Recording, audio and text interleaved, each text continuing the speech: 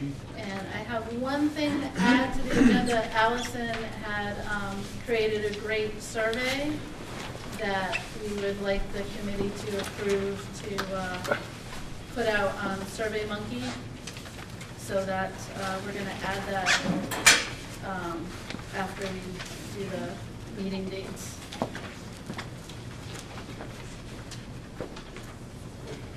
And just to say, we have 3 new committee members. We have Allison Sturtevant, Dave Cobb, and Pete Salonis have stepped up. Denny Casey, Dan Nugent, and Tom Adams declined to return for various reasons, and so we thank them for their service on the previous effort, and welcome to our new members. Thank you very much. Great to have you. And we are going to turn it over to public comments. So we've allotted some time for this. We would like to hear from everyone, but we also want to get you all home tonight. So if you could just be as concise as possible when you're speaking to allow everyone to have a chance to turn or speak, that would be really great. So if you have anything you'd like to say, go ahead and raise your hands and get this started.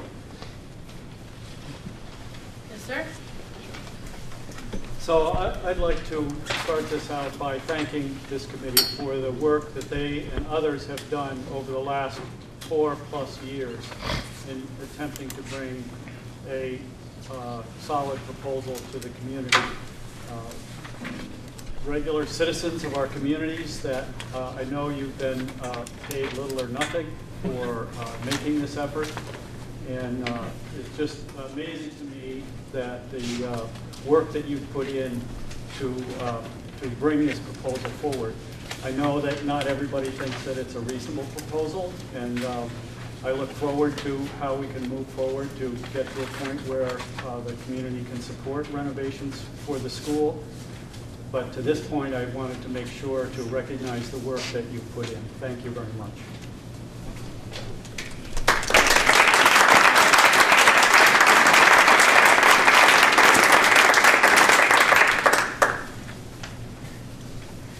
Anyone else? I would love it if the committee would be willing to introduce themselves all the way around. Sure.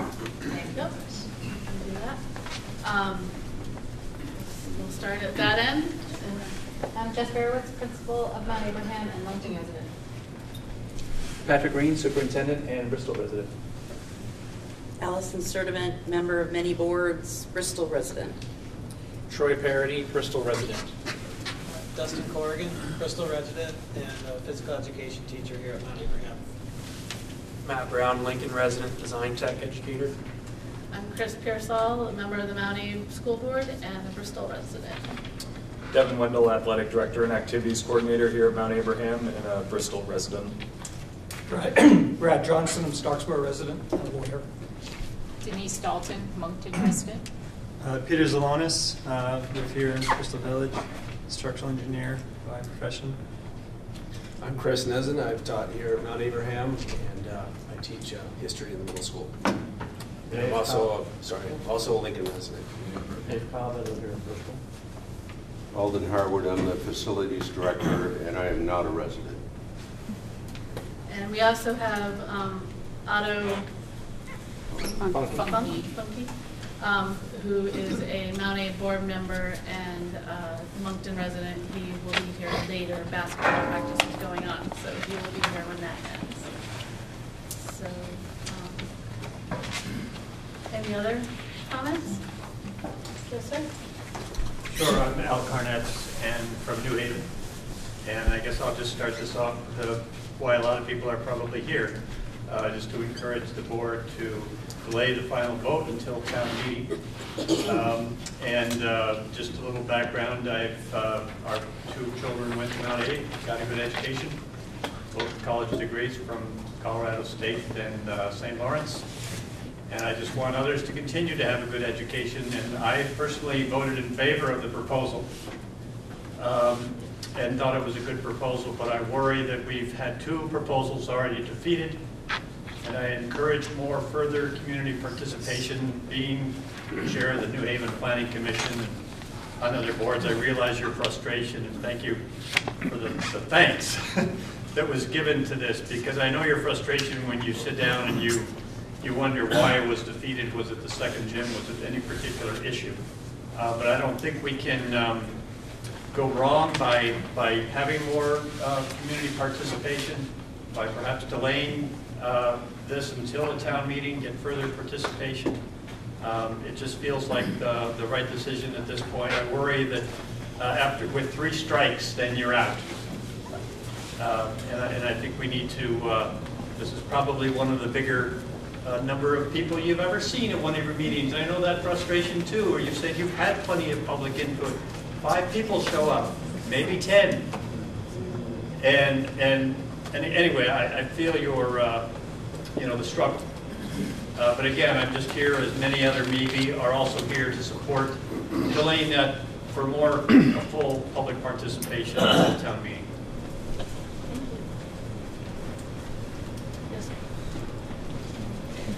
So I wanted to thank all of you for your hard work to bring this to the town and to do this much needed renovation. My family fully supports you and this work that you're doing. It's really important and really overdue. So don't give up. We're here to support you. And I would like to encourage you to get the students more involved. I think more public displays of drawings and more student kind of ownership of this in terms of the renovation would be really helpful. The other thing that I think might be helpful in getting more people mobilized to get out and vote is talking to the local elementary schools and really pulling those parents up through the various PTO boards to get them really invested and involved and really understand what the high school that their kids are going to be going to looks like. I think if I had known that when my kids were in elementary school, I would have gotten involved when you started, but I didn't get involved. And so I think it's overdue, and I applaud your hard work, and please don't give up. We need to do this.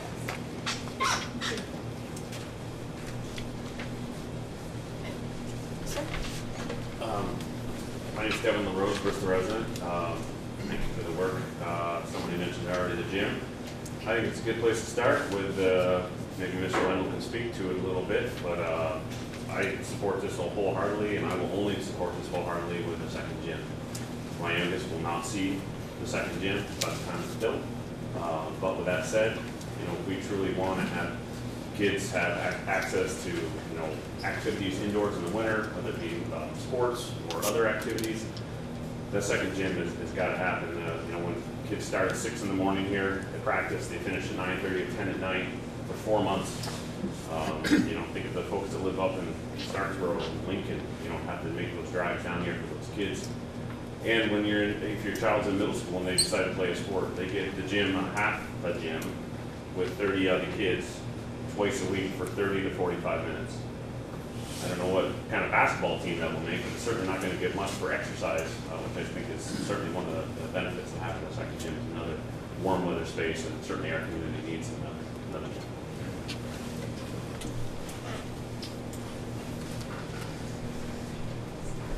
My name is Sally Ober, and I'm just inspired by what Kevin said. I don't know how many of you have come to an evening event here, whether it's a meeting or some other activity, and there's students running up and down the hallways for basketball practice. And I just thought that was really odd. I think they deserve a space that they can work in and not have to run people over. Because I've been at times where you had to kind of stand aside and let the kids come through. And obviously they need a space to practice inside, and I'm grateful that everyone figures out a plan, but it's time for a new plan.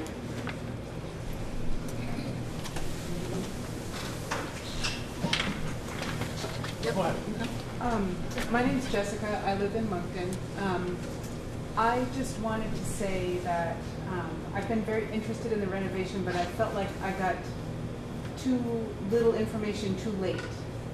So going forward, I would encourage you to find more avenues to share the information, and I'm sorry I don't have any suggestions for that. Because when I found out that the $35 million was being proposed because it was going to save us money in the long run, I guess I didn't hear that until later, and I felt like that was really relevant to a lot of taxpayers, the idea of saving money over the long haul. But so find a way to pass that information to our community. Good luck. My name is Chris Batai. I'm a resident in New Haven. Certainly I echo the thanks to you guys that everybody else has just put up. As someone who's not supportive of a $30 million bond, I want to make it clear, nobody, I don't think, wants to see you all or the children do with things that they don't need. That's not the point. The issue is sometimes you can't afford all the things that you want. And, you know, this proposal is not unreasonable in scope, I don't think. You know, if you're running out of gym space, if you're running out of space for things, you want more space. I don't think that I can offer you, you know, a suggestion of how you fix that, right? But what I do think is that taxpayers in these 5 towns are not going to support everything that's included in the $30 million plus proposal. In fact, I'd read on the Facebook page that there was someone who mentioned that the second vote was kind of a lot closer. I hope that nobody draws the wrong conclusion from that. 71 less people voted yes in the second one, and 2,000 people didn't show up. And I don't think that means they changed their minds. It's not a bad proposal. It'd be great. I wish you guys had $100 million. I wish they could spend as much as you wanted on the kids, on this school to make a great school. But I don't think it's there. I don't think the support is there, and I don't think that the money is there. I think, as everybody probably has heard, the state's going to be asking for a whole lot more money this year, and this isn't the end of it. I think we need to, make sure that our teachers get good raises. I think we need to take care of the other expenses at the school. I think that if something that's $30+ million gets approved, everything after that's going to be a battle.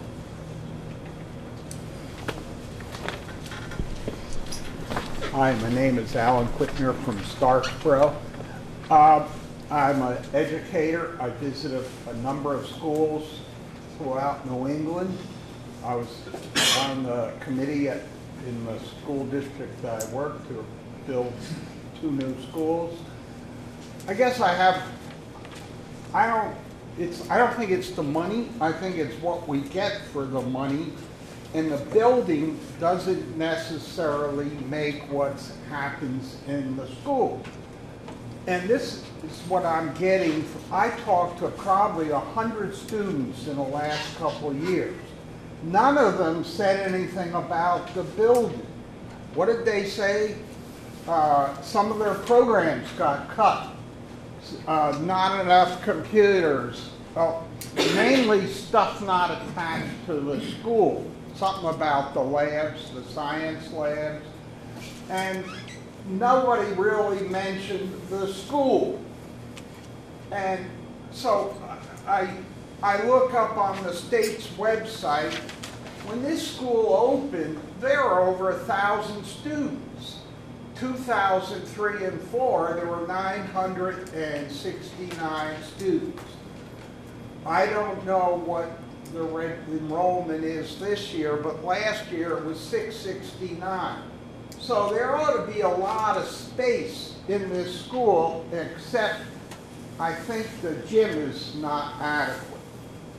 But so with that being, I think we need to look at what we have, and are there mandates from, for example, about the air quality in this building? If there are, it should have been fixed without the renovation. We don't want kids roaming to school with bad air or poor ventilation through the heating system and so on. So I don't have any qualms, but I'm looking at the figures. And then I'm looking at the figures for this school. Now, the other thing I'm thinking is we have, and I'm not sure, it seems like the enrollment keeps going down. I'm not talking about 5 or 10 students, but it doesn't look like we're going to have any great increase in the enrollment. So my thing is we should do some things to this school. I don't think the school is worth $36 million, and I think there are other professionals that agree to that, not the architects. I've worked with architects personally in my own business, and I've worked with them in developing a school. So, getting back to the nitty-gritty. So, I think we should do some things, but we should have, I shouldn't hear from kids that the programs got cut. And as a negotiator for the Teachers Association and involvement, every year for 30 years in a fairly, I was in the staff, oh guys, this is a bad year. You hear the same story. It's a bad year. Very few years are a good year for the budget. So my thing is, I want to see kids with the latest technology. The school should be the leader. I don't want the board to tell me, wow, we don't have any money. That's why we don't have professional scanners and we don't have a video studio with the newest equipment so we can run our own programming here. So I think we should look at what are the mandates that the state is saying, what about the air quality, and then what about what the kids are saying, the students here to me and the staff.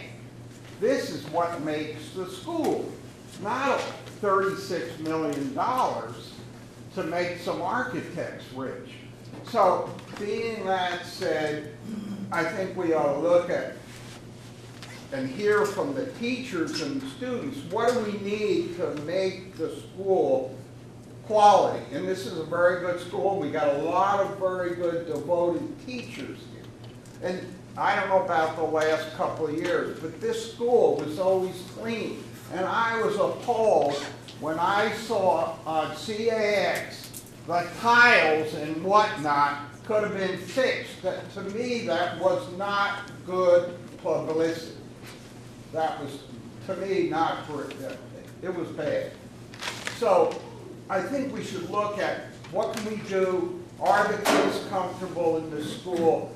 Are we able to provide quality education? Thank you, folks. Hi, I'm Jody Lathrop, and I own a heritage business in Bristol, Vermont that's been here since 1841.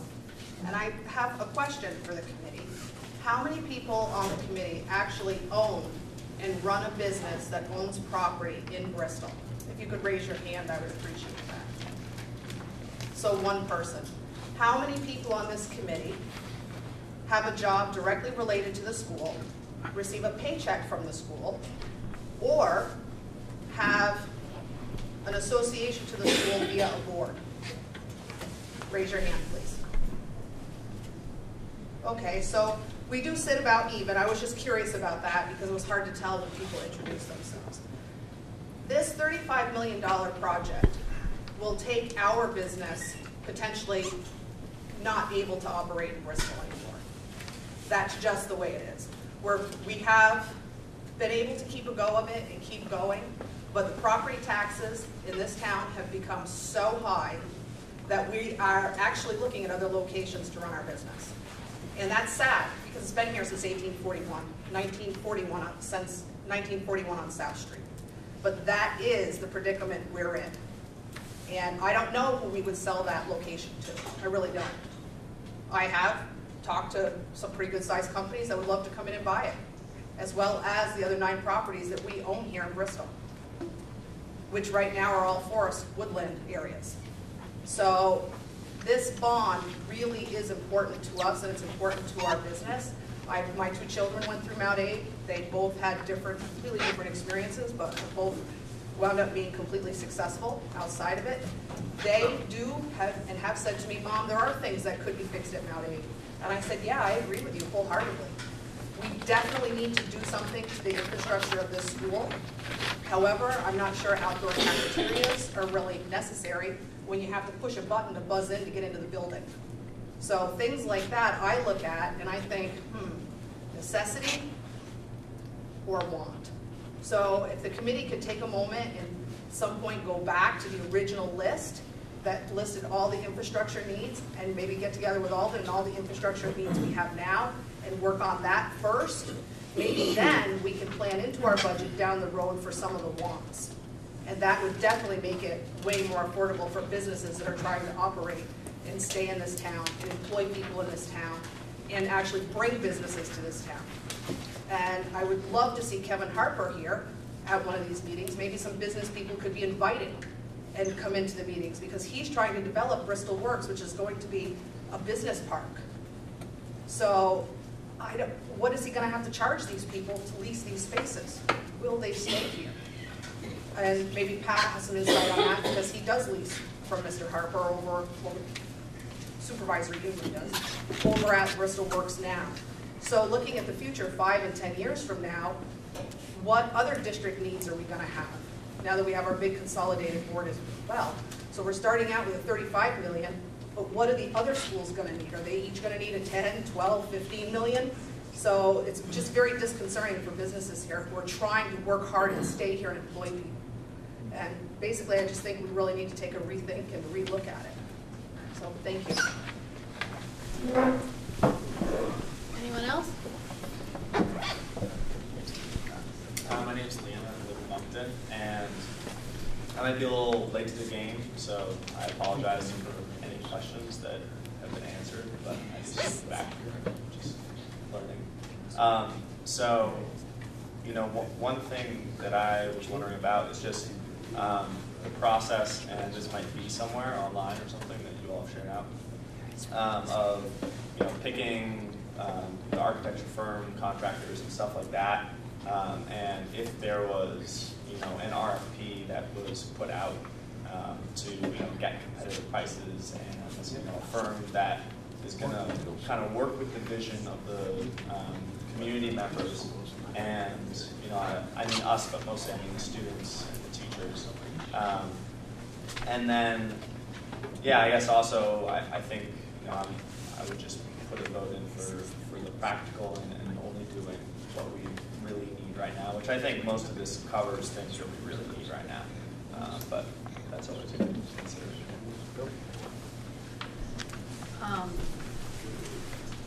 Troy, do you want to answer the question about how the architect was selected? And Is that what we're doing? We're gonna well, some people are making statements, other people are asking questions, and if an answer to someone's question is The quick answer is yes. About 5 companies responded, came forward with proposals. We looked at several of them.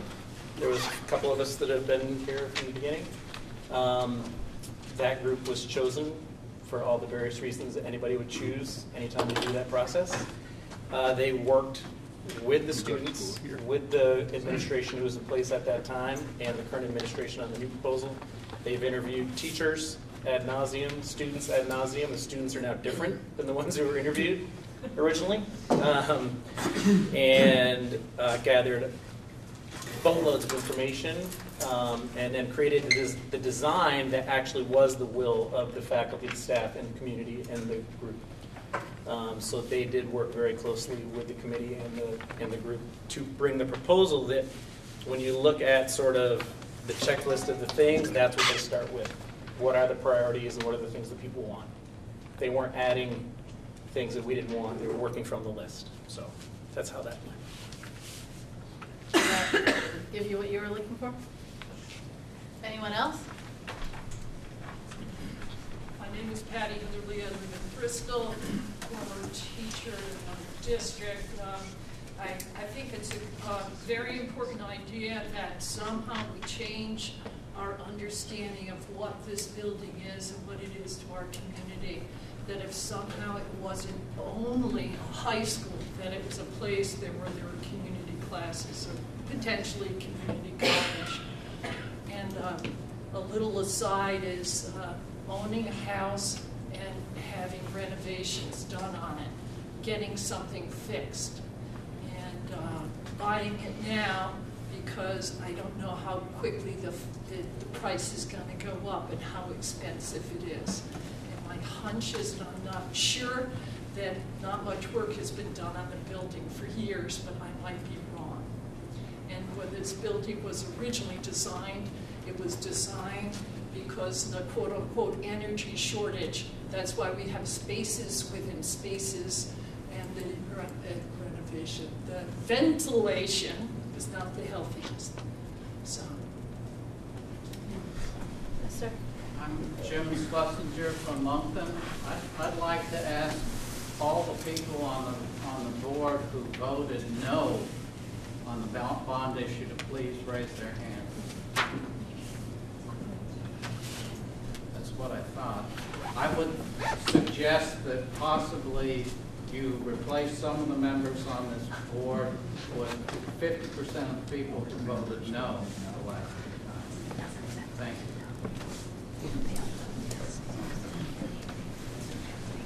David, I know you wanted to.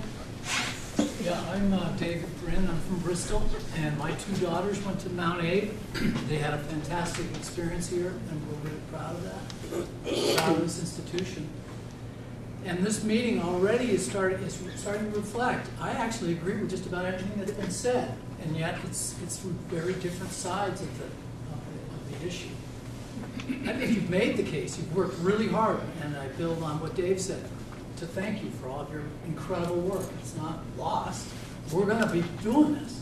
Just what is it we're going to be doing it is the question. It's going to happen. So I want to thank you for doing what you're doing. I want to reiterate the fact, though, that within the building there's a consciousness that says, yeah, let's go for it. Outside in the hinterlands, there isn't that consciousness. There's a gap. So I really think it's important to narrow the gap. And one of the ways of doing that, I think, is definitely hold off till town meeting day. That's the time to have this vote. Get people out so that you've got 60%, 50-60% of the voters out. That should be like job one. Then focus on how to narrow the gap between the yeas and the nays. And some of the stuff has already been alluded to here tonight. Something's going to have to come off, push it down a ways, in order to get to yes. And I don't think it's going to kill the institution if something comes off. Now, what I would submit is that we have to have good air, you have to have good light, you have to have a healthy environment. Sometime down the road, another gym will be great, but I'm not so sure that that's as pressing as some of the other things. I'd also say that it would be really interesting to engage the students in stuff. I work at the University of Vermont. The kids were all over the Rubenstein School renovation, and I watched it turn them on fire because they were all psyched. They were gathering data, they were making defenses, they were like on it, and it was really cool. They were listened to. They weren't just engaged, they were empowered. It was really, really good experience for them. So just to pick on the gym a little bit, and I don't have anything against the gym, I'm a lousy basketball player, but maybe I didn't have enough gym time, but I think it's great if we can afford it, and if we can as a community come together and do it. Something that could happen immediately is something the kids could be all over, and that is to take a look at the slope. Take a look at the slope over there and see calculate the angle of repose. Actually figure out the stability of that slope and the proximity of the building to that slope. That's something students could do. And the students could be involved in things like solar energy. We don't even have to commit to the solar right now, but the kids could be all over figuring out siting and where and what and how that would all work. And they could be just crawling all over these projects, and I think it would be really, really a really good thing. But I think it's really important to narrow the gap between the people that are outside saying no and the people that are on the inside saying yes. I think it can be done, and I just think that we just have to work really hard between now and town meeting day to make that happen. And again, I thank you all very much for your work. Yes, sir. My name's Bruce Beacon. I'm a Bristol resident. And I'd like to add my voice to those who are suggesting that the process be slowed a bit and that the town meeting day is an appropriate time for that vote to occur. For a few reasons. One is I think that community engagement, and by community I mean within the school, but more or equally as importantly, outside the school, is paramount. It's what the vote depends upon. Vote yes or no. I think that it would be worth investing in a facilitator that can help the community in a series of actual meetings and celebrations of the design ideas come together. And from this rich, rich community that we have in these 5 towns, milk some additional ideas about what this building could and should be in the distant future and in the immediate future. I think among the ideas that need to be explored is how can this building be revenue positive? In other words, are there ways that this school can actually return money to itself for the community through a Vital Night class program or extended education beyond high school level? And if that is deemed as something that is feasible and realistic, what kind of design changes does that concept trigger? Another thing that I think could be explored is the energy use. By putting solar arrays on the roof, how's that going to cut the carrying cost and actually contribute something back to the town or to the supervisory district in terms of running the school on an expense side of the sheet? I think there are likely to be numerous ideas like this that will take time to milk out and also take time to evaluate the feasibility of.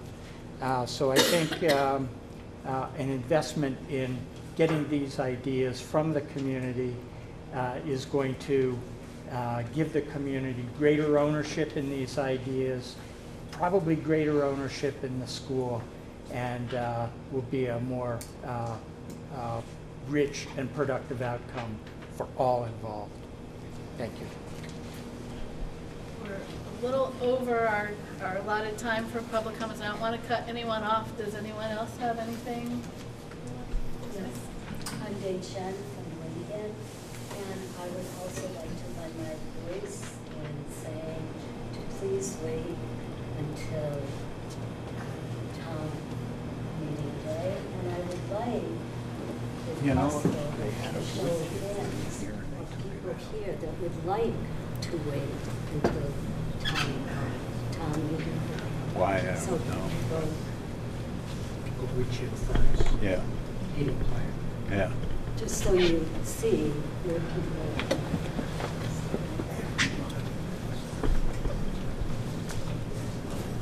Anyone else? I just want to add simply to what other people have said. I definitely appreciate all the effort that's been made and have been remiss, to some degree of my own participation. I think that number, that millions of dollars, is a really hard thing for people to wrap their heads around. And I don't think that it was communicated in a way that people could wrap their heads around it. Like to just be talking about the gym. There's a lot of talk about the gym, and there's a lot of talk about innovating things right in this community tonight. And I feel like that's what needs to be generated and built upon and really talked about. And I know, like, the minutes and people made great effort to bring the information to the community, but I wonder if we could be more creative and innovative in just how we're communicating about this process with the general community outside of it. Just the nitty-gritty and really what these costs line up, line item by line item kind of thing, where people could really understand. And things like energy efficiency as opposed to really innovative ideas like, having a building that's going to pay for itself in 25. I think that's the kind of thing that people really want to get behind and really seem to me take a little bit more time in planning around so that we go for this really as a community with full steam ahead. So thanks for the efforts, and I just think we should highlight how we're communicating and what we're doing. I'm sorry. Hi. My name's Ann. I'm from Starksboro. I'm also a business owner, small business owner. I've also been late to this process. I'm very interested. I don't have kids in the school. I didn't go to the school. I think the discussion that I'm hearing tonight is really interesting because it's very clear to me. I did come to the meeting, the tour of the school. It's very clear that there are things that need to be done here. I walked into the wrestling room. I practically passed out because the air quality is so bad in here. There wasn't enough air. And I think it's great to talk about a lot of these innovative things, these longer term things, these taking time. But I think we've got two different things that are going on right here, right? There's a very clear need. There's stuff that absolutely must be done. There's a community out here that is telling you clearly several times, we can't afford this, especially with some of the additional tax increases that appear to be on the horizon. So maybe it's a two-pronged approach, right? It's let's figure out what the real need is right now to improve this facility, to improve the learning conditions for the kids. And then let's engage the kids and create a longer-term plan where we look at solar power, where we look at community, bringing the community in and creating, those are the kinds of things that are built over years. And we've kind of lost 3 years here from the first bond vote to the second, where kind of from a community standpoint, it feels like people disappeared, right? It feels like I don't know what you folks were doing. I'm sure you were continuing. But it feels like there was a gap there, and really there should have been ongoing dialogue and figuring out what the community wants. It sounds like you've been very successful at figuring out what the kids want, what the staff want. But the community is amorphous, and it's only through some of these meetings that we start to hear that some people are really attached to the new gym idea, but other people say maybe that's not so much of a need, maybe it's a want. So I'd just like to throw out that maybe what we need is some kind of a two-phased approach, and maybe that at least would get a first bond vote passed, and then we can go and look at some of these more creative, innovative, interesting ideas and look at a longer term plan. Thank you. Last one.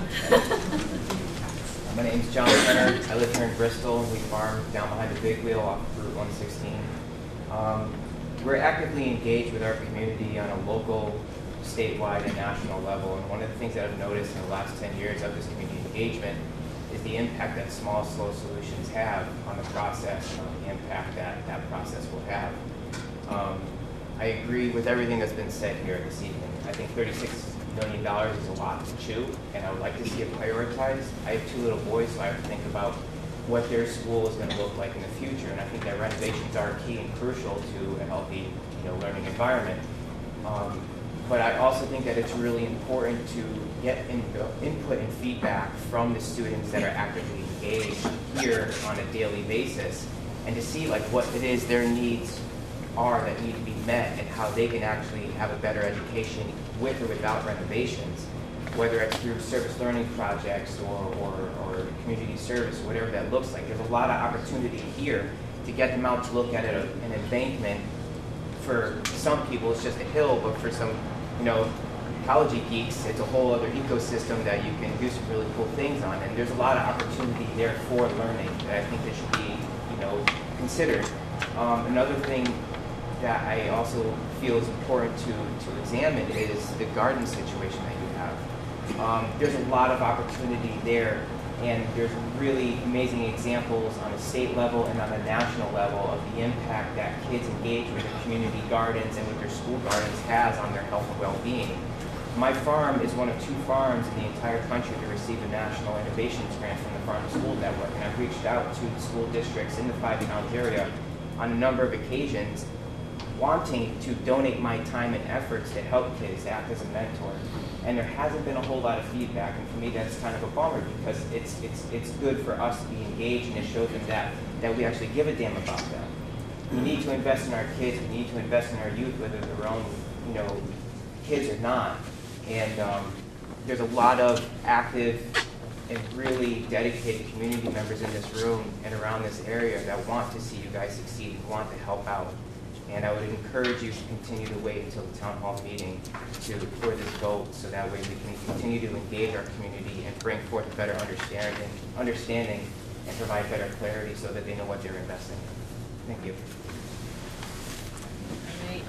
I don't want to not give anyone a chance to speak, but we do need to get moving on with tonight, otherwise you're not going to be home before Christmas. Are you going to have another public meeting where people can talk? All meetings are public, and there's always public comment, and there's also another time for it at the end of tonight. So, yeah, you're always welcome. We're going to, real quick, knock the minutes off the agenda. If someone wants to make a motion to approve the minutes. A second. Awesome. Any discussion? All right, all in favor of approving the minutes? Aye. All right. Thank you very much. I know Patrick had prepared a statement about where we've been and what's going on. Do you want to bring everybody up to date before we turn it over to Jess? I think you're referring to the sort of the larger sort of state picture. Right. I think someone mentioned earlier the deficit that we're going to be finding ourselves having to overcome. And that's real. You know, it's the talk. The talk started at a $50 million deficit statewide. Now it's more an $80 million deficit. We'll see what it ends up at. And that's the reality. I think someone else was talking about the number of years of difficult budgets, and I hear the same thing. Every year it seems to be a difficult budget year. In fact, a couple of months ago, I was at a state board meeting, sort of a regional board meeting down at Otter Valley High School, and a board member asked a representative from the governor's office that question: when are these really difficult budget years going to end? Like, it feels like it's every year is a difficult budget year. And that person's response was, when Vermont starts growing again. At the state level, Vermont's losing population. Vermont's losing students, and the population that remains is aging. We lose 6 people from the workforce every day in Vermont. So the future outlook, if something doesn't change for Vermont, is not great. And part of that is the affordability of Vermont. And so we have this budget shortfall that we have to make up for. I think over the years, those difficult budget years have been, we sort of hit our targets, whatever those difficult targets might have been, often by taking away from maintenance on the buildings. And I think that's part of what we're finding ourselves in now, and we're at a point where we can't continue to do that. At the state level, the conversation is talking a lot about staffing levels and the need to take a serious look at the levels of staffing we have given the number of students we have. Vermont has more staff per student than any other state in the country, and that's part of what makes education in Vermont as costly as it is. So we have to address those realities of difficult budget times, difficult financial times for the future of Vermont. But certainly at Mount Abe, it can no longer come on at the expense of taking care of the building. The reality is, if the building gets to a point where it can't operate, nobody here has a job. And then we have even more difficult problems that we have to figure out. So despite the fact that we have some challenging financial times, we still need to figure out a way to address the needs of the building to keep it functional and the best place we can make it for the kids. So I'm going to turn it over to Jess. She's going to facilitate a consensus building exercise and what you all view as the priorities of the building. In the packet, if you got one, there was a list of what the renovation committee went through this exercise last spring. And you'll see the list of what we came up with and how many votes each one got. You're not limited to this list if you have another priority you'd like to see, but this is just what we came up with, and these priorities were what the architect addressed in this proposal. So over to Jess. So you'll have to be a little flexible with me. I didn't know how many people to prepare for, so we're going to be doing some on the fly, kind of making it work. But I am hopeful to engage us in a process that is very similar to what the committee went through last spring, and really working to distill down feedback that was gained from community members, students, faculty, and really trying to figure out, with many competing priorities, you can see them in the room already, how are we going to get to clarity about what needed to be prioritized in a project. And so it's less about putting a price tag on anything and more about saying, what is all this feedback telling us are the emerging priorities of the community? And you are community members, so certainly if something isn't showing up there, you might add it to the list. And I'll talk about the process in a second, but really it's about kind of listening to the feedback that is there, shoring it up against yours, and kind of seeing what is emerging as commonalities. So in a hope of giving some framework for our work together, have drafted some agreements that hopefully will just help us to work together, and thinking about assuming positive intentions, which I think this group has done phenomenally at tonight. But in contentious conversation, that can get hard. Seek common ground first, and that's as we look at all this feedback, what's in common before we kind of what unites us before what divides us. So kind of try to find that common ground. Share airtime, so step up appropriately if you're feeling a little quiet, and step back if you feel like you need to give space for others to have a voice, and just monitor that for yourself. See first to understand. These are pretty typical protocol-y agreements, so hopefully they're palatable to you. But really try to wrestle with a question or with feedback rather than kind of a gut reaction. Just give room for multiple perspectives. And then expect and accept diverse and divergent voices. We are not going to agree on everything. We should expect that and really accept it and work it into our process. So hopefully if we follow the process, and you'll notice I'm going to pretty strongly facilitate at times because we have 2 hours for this process right now. And I'm assuming you do want to get home maybe by 10 o'clock. So if we have to truncate it and maybe revisit it at a different meeting or somehow tailor it as we get to the end, not sure how it might work out with the group this large. But it's a good structure, so hopefully that'll support us. So want to give a little overview of the process. I'm going to give just a 5-minute bullet points of just how we got to where we are, because there's a varying level of background information that folks have here, and so I just wanted to kind of really march out the bare bones of the process of how we got to where we are. You are going to receive packets, and I think rather than kill a ton more trees, you might want to split the packet apart, share it with someone next to you, swap, and just make sure that you get access to what you need. And the packets contain feedback that was given by students in 2014, as well as faculty and community members then after the vote. So we have community members who really were talking about what priorities they would have liked to see then, what their concerns were then. And then all the way marching up to 2017, where there is some new feedback also to chew on. So there is a lot here, and the cover sheet is just themes that were in the 2014 feedback, because this is the community feedback from 2014, and it's 110 pages. And so the committee at that time distilled it down to themes. But there are copies here if you'd like to dig into the nitty-gritty kind of responses to every single question. So I wanted to give all of those resources to folks to really start to say, what is the voice of our community?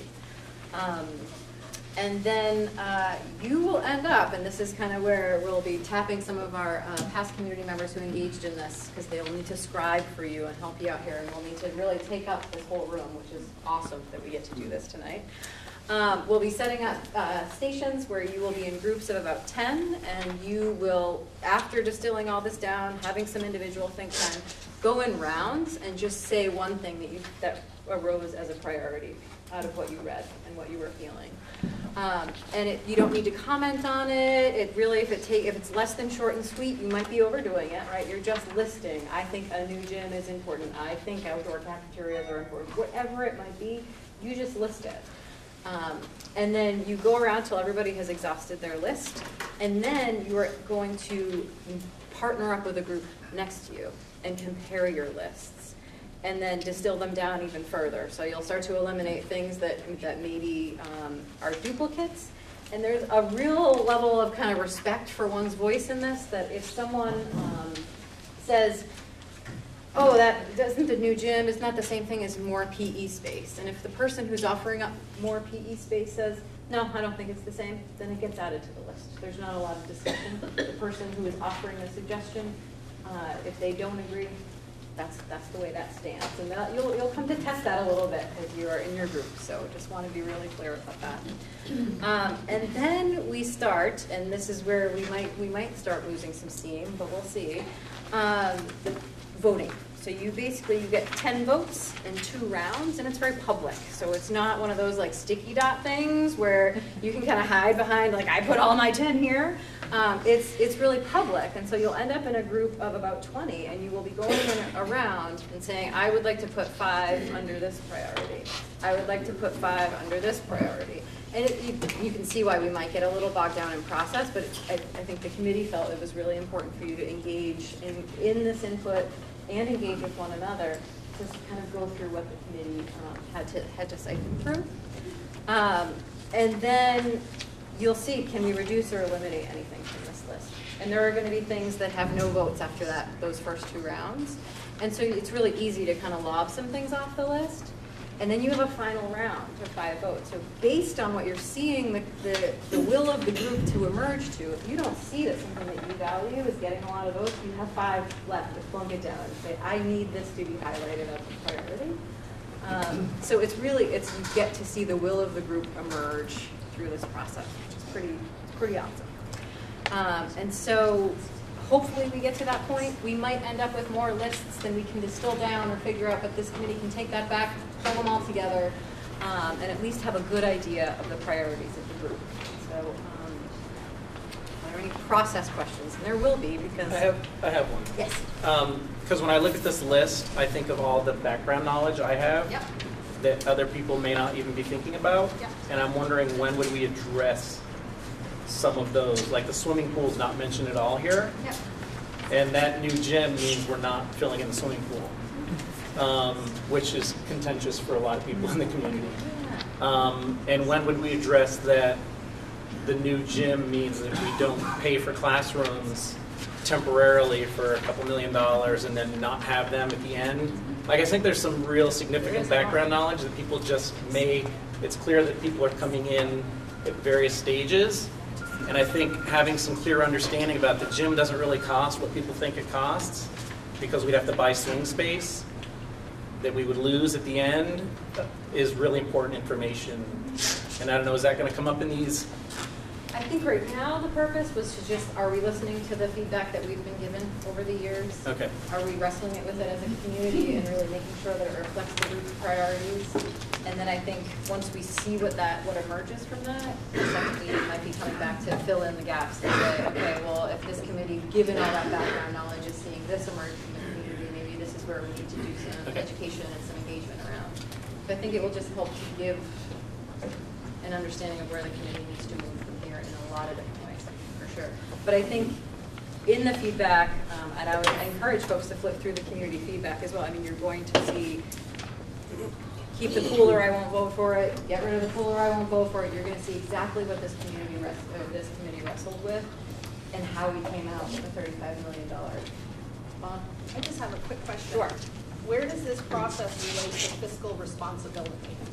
The chart would work for me if there was pricing to the side. Well, and that was what we wanted to say is we knew, and this is, I can get right into the overview because this is a little bit in the overview I was going to give you of how we got here.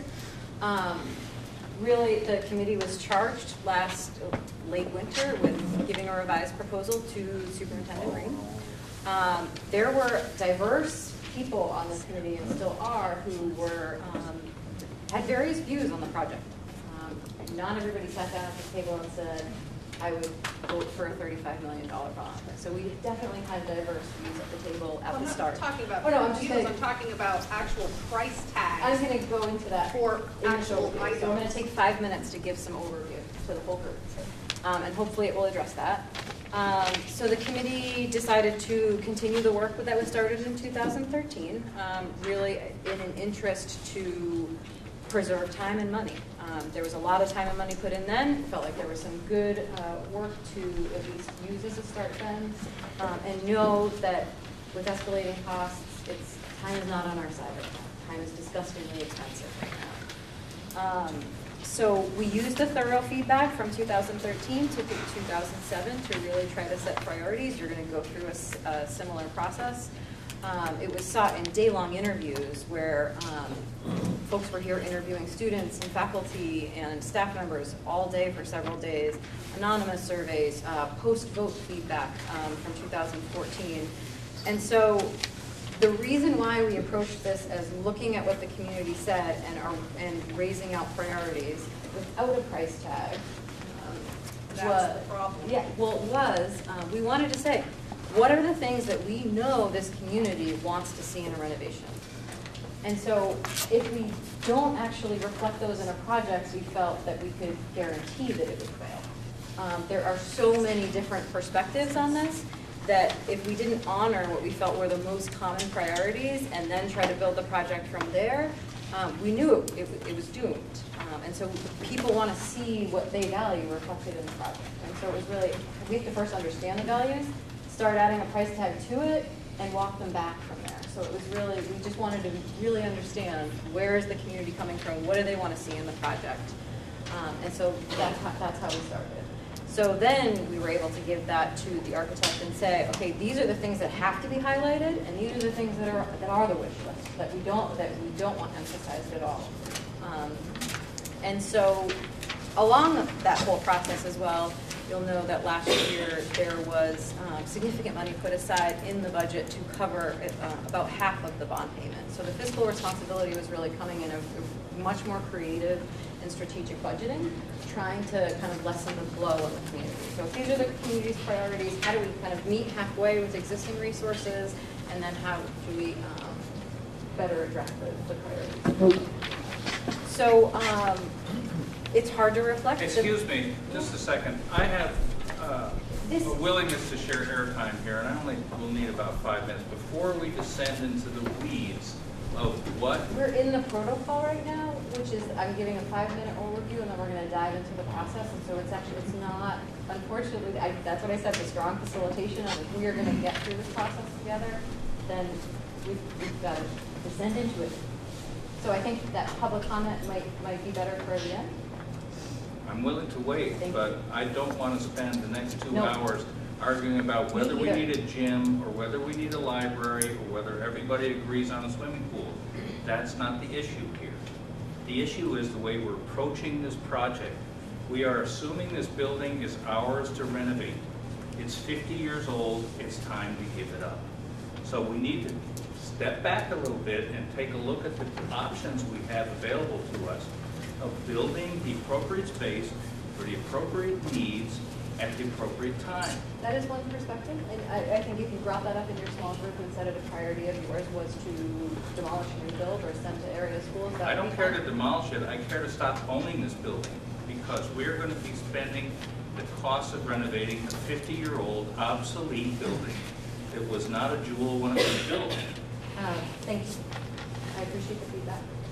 What we're being told is that the infrastructure is worth salvaging and that it's the most cost-effective. I'm not approach. talking about getting rid of it, I'm talking about selling it to somebody else.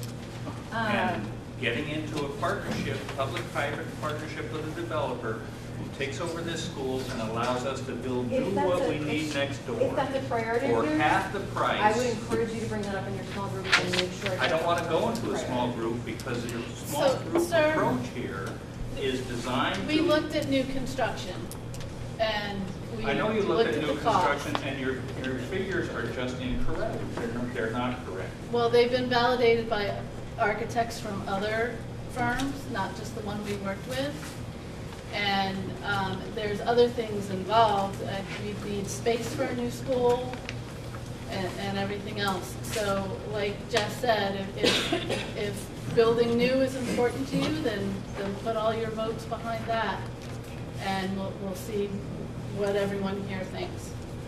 But that's what it's all about, The is listening to information we've been everyone. presented with does not take into account a creative public partnership between private enterprise and the school district, which would allow us to continue using the large spaces in this building and build a classroom building that we need next door of 66,000 square feet at the annualized average of construction cost of $259 dollars per square foot for a total of $17.5 million.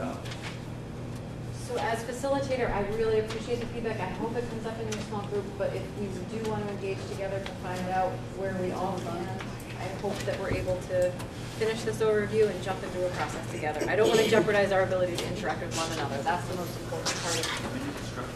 So this is a person right here who's in the construction business, and this is what he does for a living, and you won't even. I want him to stay and participate. That's what the problem is with this committee. I really would love him to stay and participate and give these ideas. That's the most We're important. so frustrated as a community. Then stay And here. that's why. Stay here and work it through together is what I have to ask. Because you just insulted this poor man. It's terrible how You you tried to just did hijack it. the process. Right.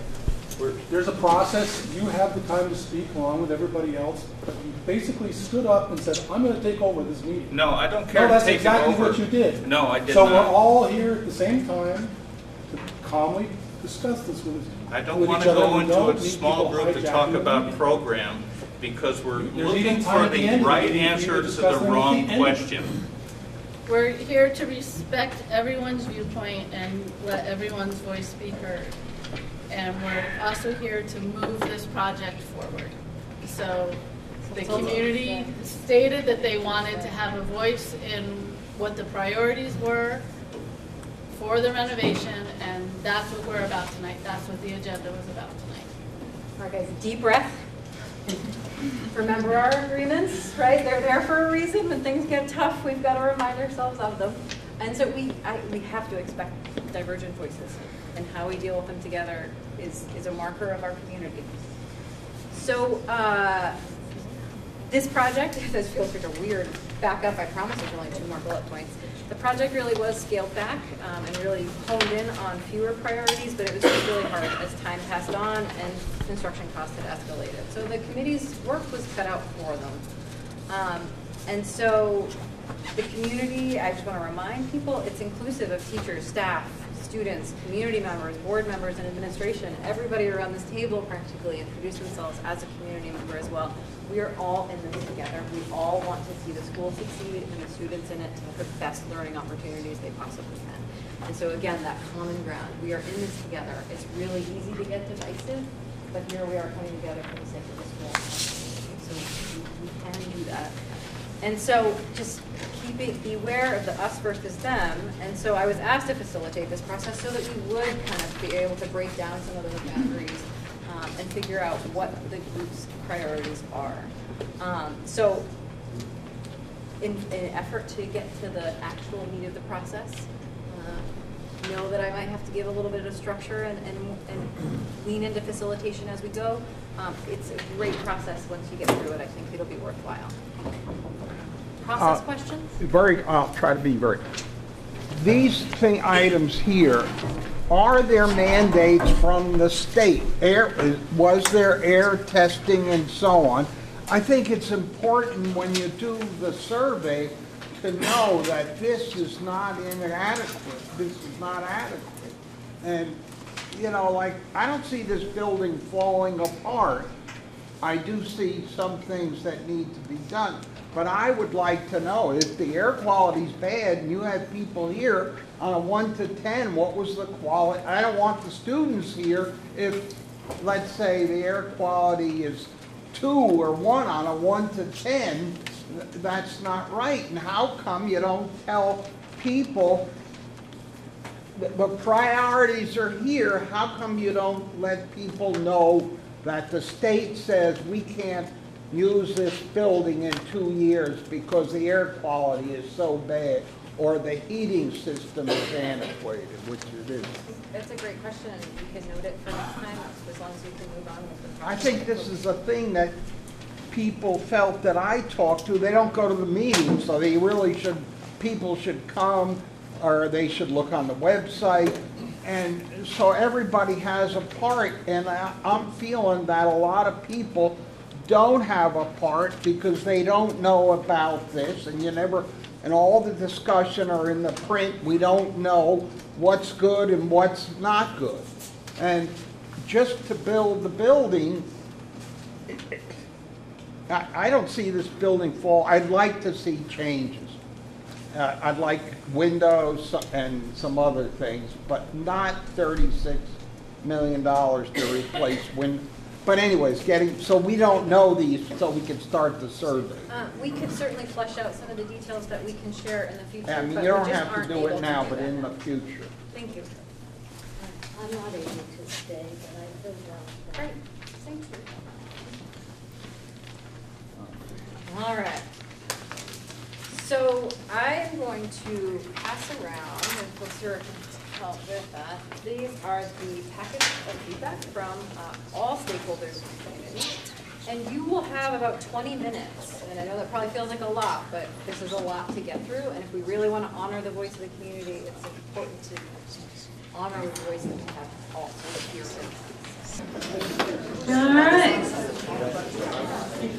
Finish up where you're at.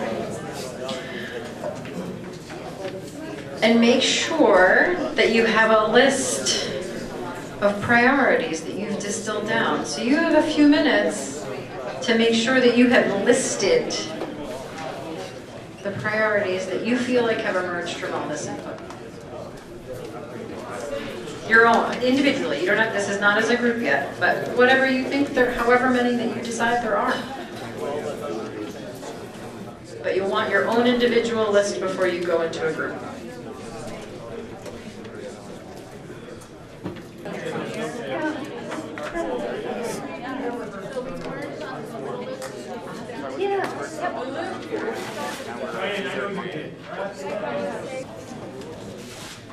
So we are just going to take 5 minutes to conclude this part of the activity.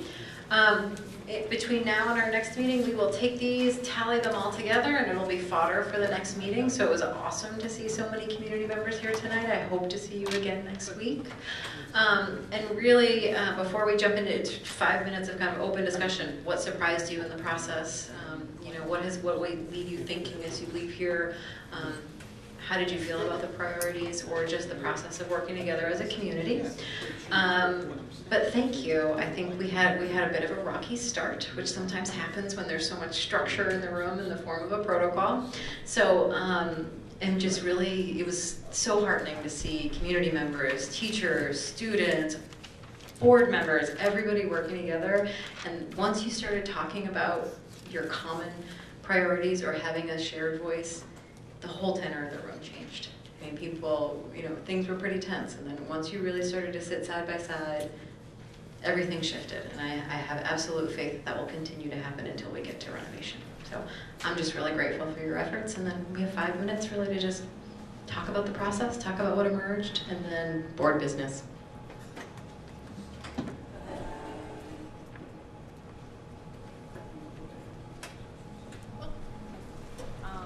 I guess I just wonder, for those people who have a different idea altogether, where does that come in?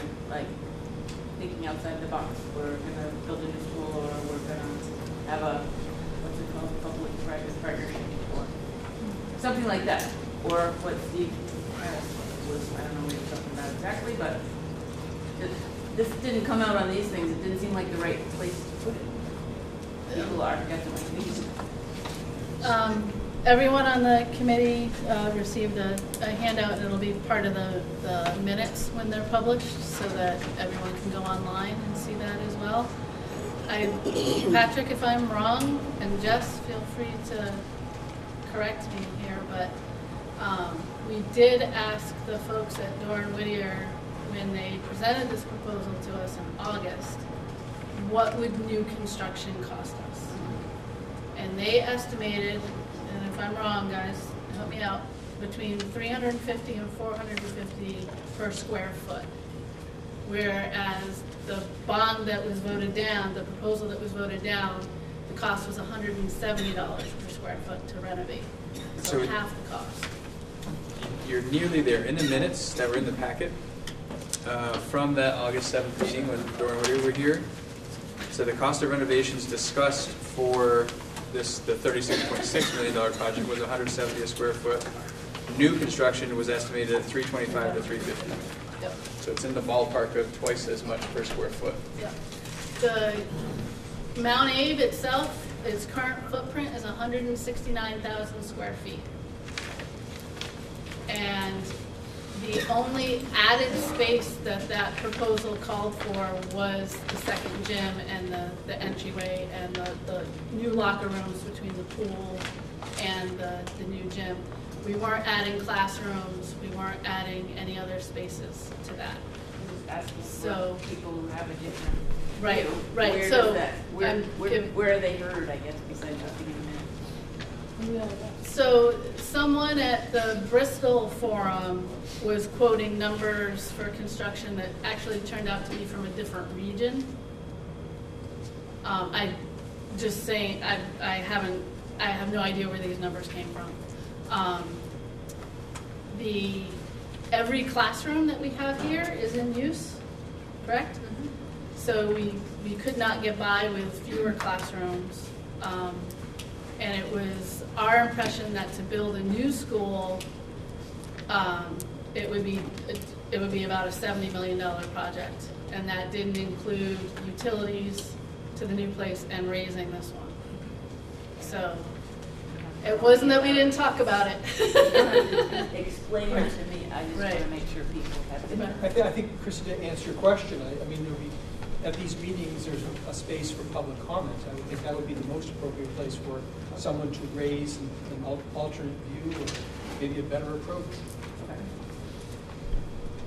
Chris, to piggyback on what Christy is saying, I think all of us engaged in this process and in this format, but I think we're not moving the dial really on what we're talking about. We're still talking about the same set of priorities and the same stuff. And I just wonder, and I don't know what it is, what kind of format could, if we toss this format out the window, where you guys all sat there and we're all back here and we raise our hand and we say public comment and we're acknowledged and then we move on, what other format might there be that could really push the conversation into some terrain that none of us have thought of yet?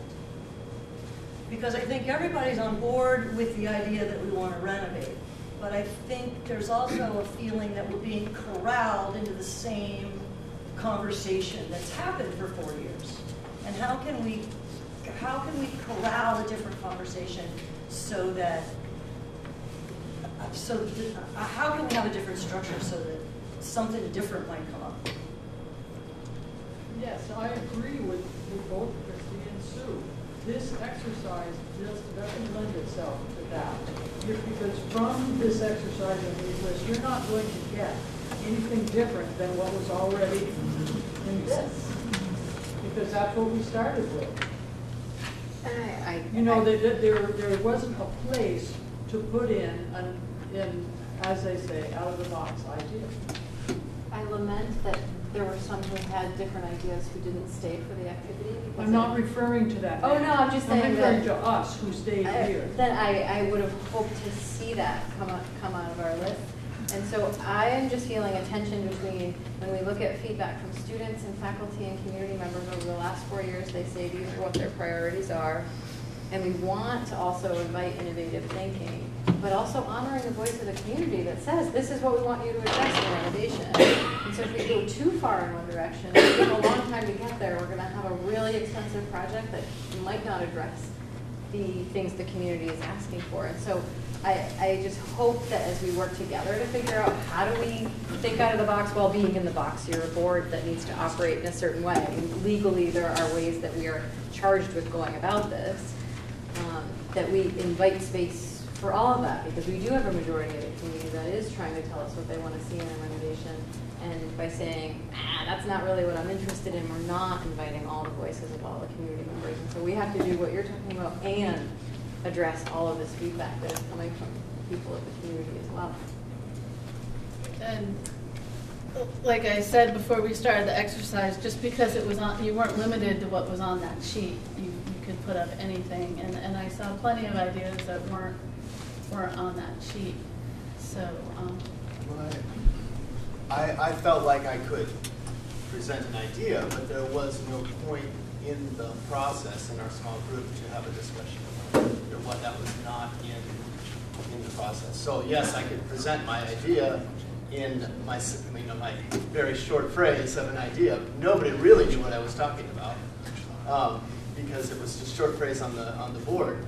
In these small groups are great. I would love to see maybe for a next one where a small group discussion-oriented procedure, or we could break up into small groups, have discussions, maybe that each of the people that are on this committee be in a different group, so that we could have discussions about these out-of-the-box ideas. Some of the ideas that I'm thinking of actually are ones that wouldn't cost money, but things that I could see doing things differently that would involve the community without spending money on doing.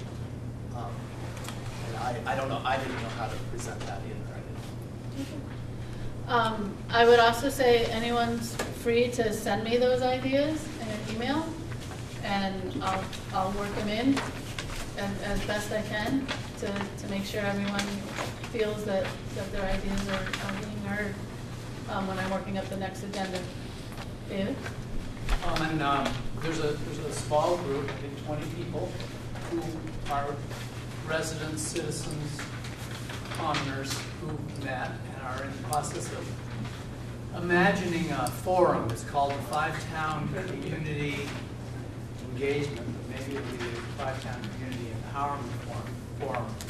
And it'll be a half day on January 6th, 2018, to go deeper, like what you're talking about. And hopefully it'll be something separate and different, and it'll kind of like feed into what I hope is this combined movement to get to a vote where we get to yes on something that can be bought in by the whole community, which is key.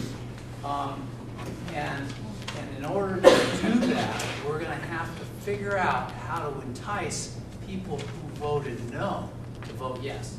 And that also means getting them at a table and having them listen to them and bring it out. So on January 6th, we save the date, we don't have a place yet, but on January 6th, 2018, we'll have this little gathering, and it'll have some of the same elements, but it'll look significantly different.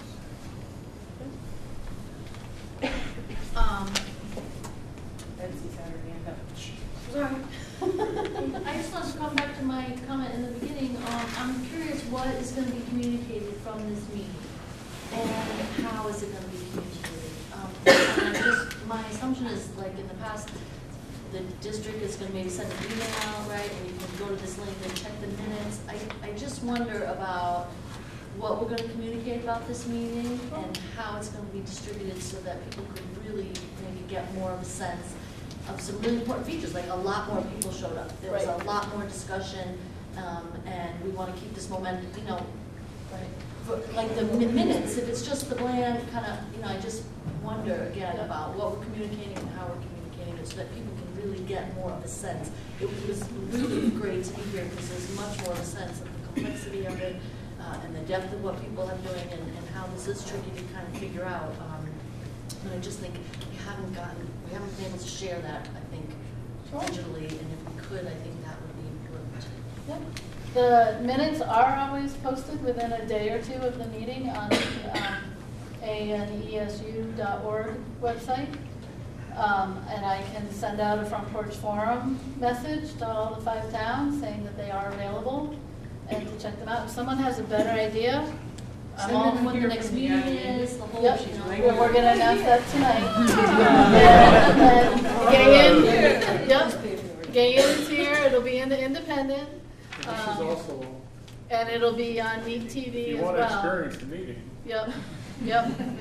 It's all on tape. I have an observation and then a question and then another question. My observation is this. In our group, there was a lot of emphasis in kind of several different ways about community involvement, community engagement, community empowerment, community ownership. But the main common word was community. That's my observation. My question is to the group, to us. is there a feeling within the room that that a great deal in that arena might happen in this session that David Brin mentioned that happens on January 6th?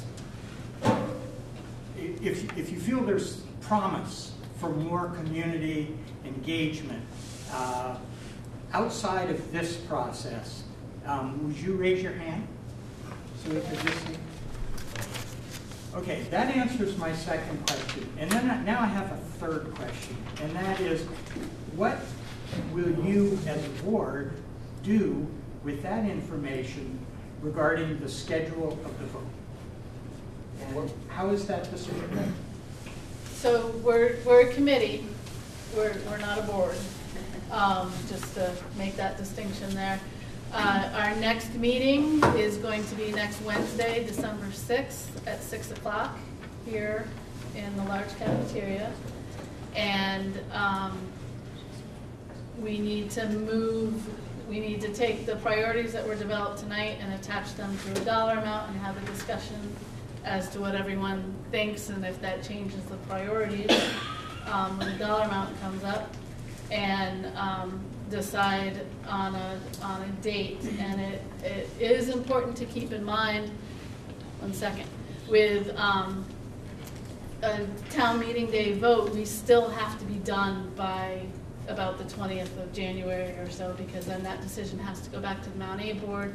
They have to convene to accept it, and it has to be warned, I believe, February 4th, you looked up for me? If you look at the last article I wrote, I called Will Senning, who's Director of Elections, and the dates in that article. He said early February. Right. That might I be think the it was right the date. 4th. I'd have to look it up Yeah. in my own article, That's okay, but he said this is the last date Yep. that a town meeting can be warned, the whole meeting, and still be legal. Right. It's 30 days before. Yeah, it's 30 days. No less before than the 30, meeting. no more You than need 40. Mostly 45 days. No less than 45? No less than, yeah. Or no more than 45? No less than 30, no more than 40. Exactly. So just keep that in mind too, that we don't have until town Right. meeting day. Right. The work has got to be done before that, just so everyone's aware. Do you work by majority, consensus? How do you generally work as a group? Decisions have been by majority in the past. You had a comment? Yeah, I guess I just had a question of what's to be gained from the additional meeting or group that can't be accomplished during these meetings. Like, what's behind that is my question. Like, to have a side meeting to what we're currently working on all together. Everybody's in the same room right now, hearing the same things, having the same conversation. What is the other group aimed at, or the other committee? Well, in a word, it's about power. It's a very different power dynamic. See, the central core here is the power. You're the voters. You're the ones who've got the power. What we're talking about is a situation where there isn't that kind of a power dynamic. It's like everybody's participating. Everybody's gift is welcomed. It's more free-flowing. It's more of an outside circle of getting to vision, community ownership, community empowerment, which is really the essence of that amazing Stanford publication that was distributed by Krista Syringa. It's worth a read to look at the differences on the spectrum between community information versus community empowerment, which is what we're really interested in. We'd like to figure out a way to get the people who voted no to feel like they were heard, and that the ultimate, and they were part of the designers of it. And so it's an outer ring that becomes the foundation for getting to yes. Well, if I can Yep. jump in and ask you a question, David, just to be clear, and I think where you're going with this is the agenda, your agenda in January for this meeting. It's not necessarily about the Mount A renovation. Am I right? I mean, that's not if you could talk about that a little bit more, I think that would be helpful. Yeah, it's broader than that because it's really bigger than the building. It's about like the function of the building. It's the relationship of the building to the community. It's more of like the building is the building, and we're thinking. So you can say, well, Mount Abraham Union Middle / High School, just getting acronyms right. That's a building, and so you can talk about the renovation. But it's also a community. It's an organism, and that this dynamics of this meeting that we're talking about is to spread it out a ways, so that you think about how the building relates to the curriculum, that relates to lifelong learning, that relates to the community in a more. It's fluffy. It's like, you know what I mean? It's like more of a designing, early stage design, which is really mentioned in that Stanford publication. That is the first step of true community planning. It's a great way to go. That's what we're going to try to do. And we'd invite everybody to come. It's going to be fun, I think. And we've made really huge progress on Saturday. It's really pretty creative on some of the notions. There'll be different rooms, and you can go deep into a particular room, and every gift will be heard, and it'll be part of the record. And we really hope that we can get out the folks who didn't vote for it and will vote for it. So then we come back together because, you know, ultimately, we've got to get something that people are going to vote for. So if we go with pretty much the same, I don't feel like we're going to get to success. I feel like we have to open up to a different possibility. Now, Steve spoke tonight, and I don't know Steve, but I did see what he wrote, which is something I had never read about. And basically, which is to sell this off or have a public-private cooperation in an infrastructure here that becomes like a little incubator of a building. And then the school goes into a separate place. Who knows? Maybe he's full of beans. But it's an interesting concept, and I think he's credible. So I think we need to open up to that kind of possibility. And that's what I think we'll do with it. Louis? I was just going to offer that the meeting on the 6th, I see it, at least, is very much complementary with your work. I think the single greatest lack of this committee and the one that I was on 4 years ago is that grounding in the public and going out there trying to grapple with people's relationship to this place as an emblem. For me, it's an emblem of what we stand for in the community. A lot of people just don't see it that way. We want to broaden the conversation so we bring those people in as much as possible. The other thing I just was going to mention before, I live in Starksboro, and I'll pen a little write-up of this event on my front porch forum.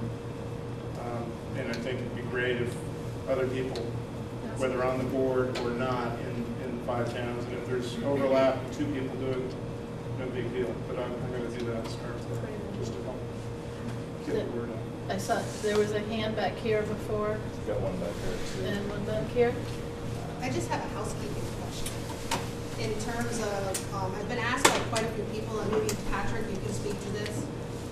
One of the concerns that a group of folks that I spoke with over time, how does this bond, if it were to pass at that $30+ million, how does it affect our CLA and what we pay in each town, common level of appraisal in terms of our student costs at the school?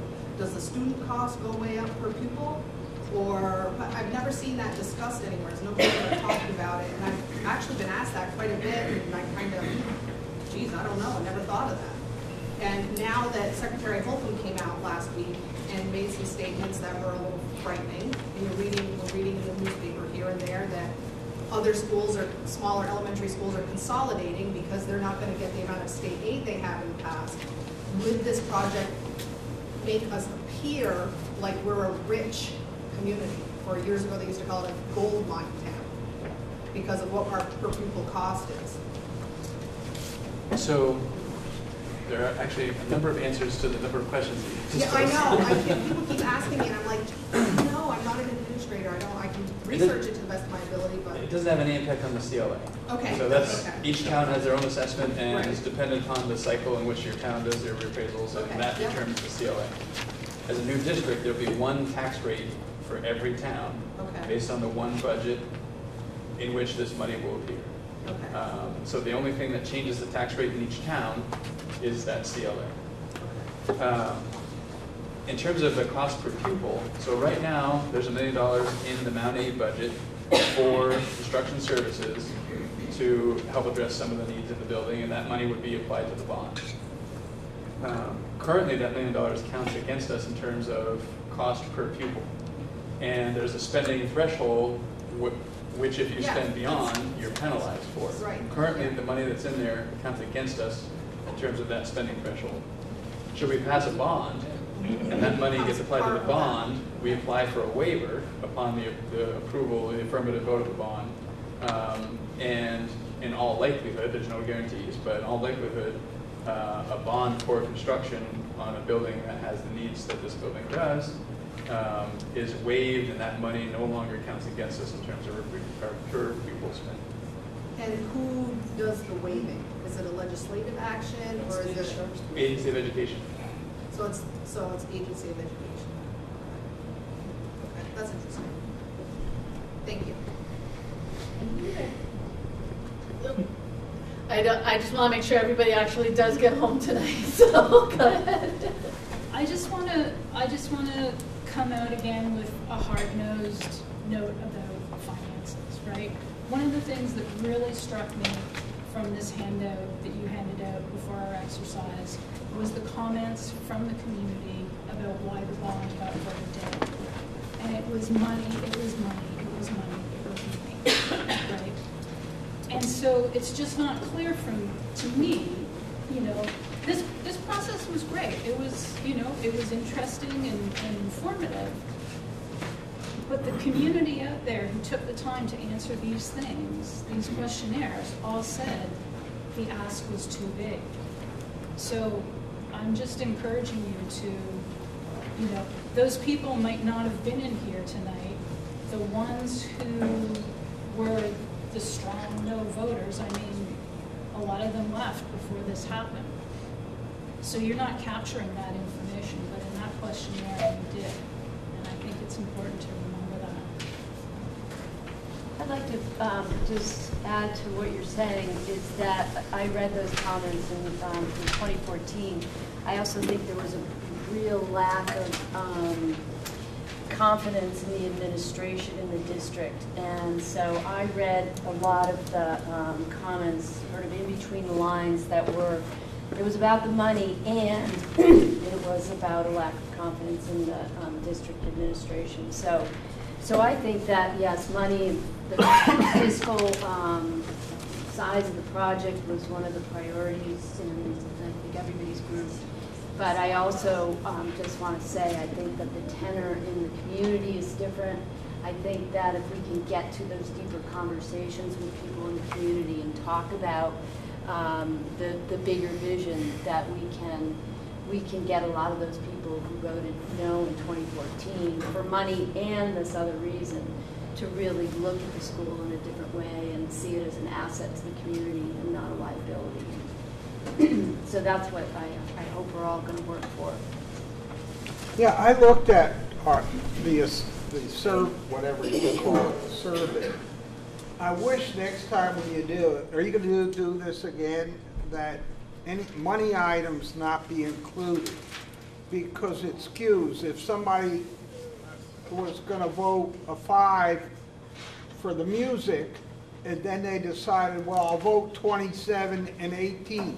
Fiscal responsibility, that should be there regardless. But what I'm looking at is what's up there. If you look at the money, I'm sure that this project could be cut in half if you use what's up there. And I think the gym is important, but you know what?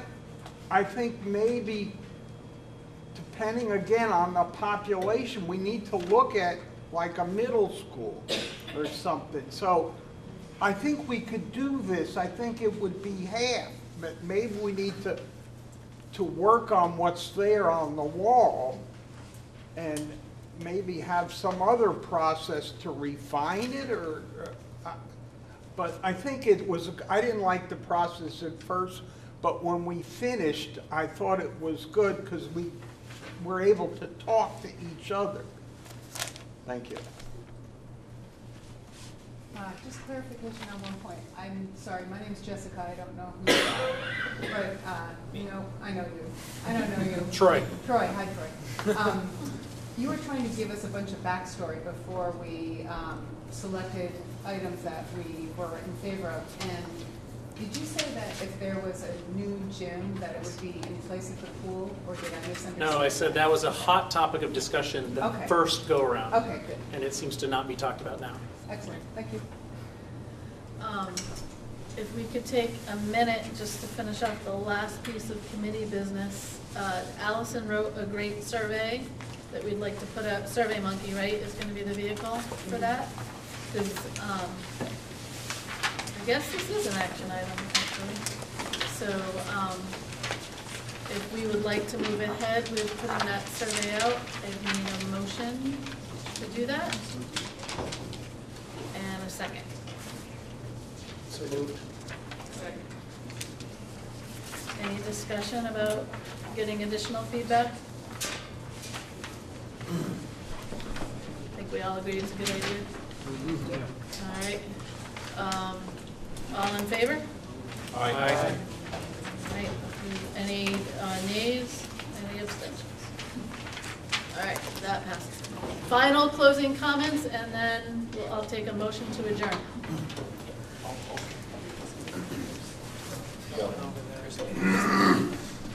I just want to thank all of you. I think people need to know how many years some of you have been doing this. I was on 3 different transportation committees over 40 years, and nothing ever happened to change. So this has got to, we've got to get people together, okay, to do something here. And I appreciate everything you're doing and how long you've been at it, because I know you believe in this. Thank you. Thank you. And any other comments? Do you want us to do this survey? It was more just to look it over and stuff, but we'll put it out on SurveyMonkey and everybody can respond that way. We'll post the link. Just go online to our website. The question was, how will they get it? How will they know? No, they'll put the address out. For the SurveyMonkey? So we'll put that out on, depending on how fast we can get it up on SurveyMonkey, we'll let Gayan post the link in her article, we'll put it on Facebook, and we'll put it out in the 5-Town Front Porch Forums. And on AMPSU.org. And we'll, yes, it'll be there. So, everybody good? I don't want to neglect anyone, but thank you all for coming. Motion to adjourn. Aye.